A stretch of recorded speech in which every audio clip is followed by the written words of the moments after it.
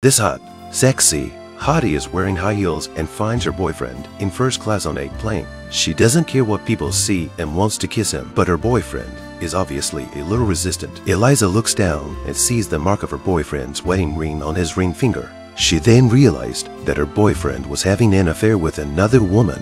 A feeling of nausea immediately emerged and made her throw up in the first class cabin. You're married. Why does this crap always happen?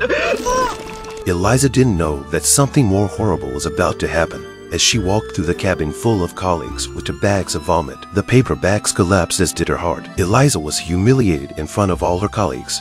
At 36,000 feet, she then stripped naked and locked herself in the bathroom, not wanting to come out until the flight attendant took out some blankets for her to put on.